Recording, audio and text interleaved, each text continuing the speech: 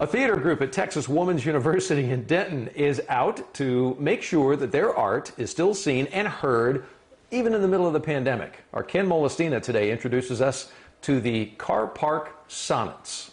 To put that fire which many legions of true hearts had warmed. These days, the stage, theater seats, and the curtains have all been traded in for a parking lot with front row views through a windshield and an FM dial A great while ago, the world begun with to round out the experience. Folks, welcome to Shakespearean theater in the COVID era. Welcome to Car Park Sonnets at Texas Women's University.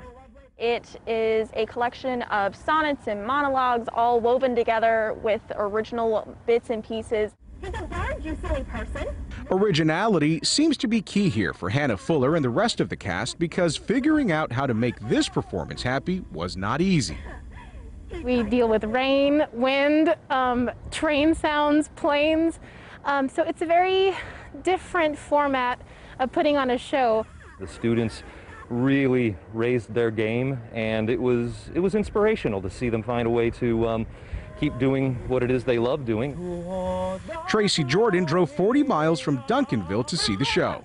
This is a great and innovative way to do something new and unusual with Shakespeare. And for parents like Brian and Delight Hogan, missing their daughter's performance was not an option, even if it was unlike any other play they've seen before. But this was just extra special and just such a neat feeling during this time when we've been so closed in to be out here experiencing this.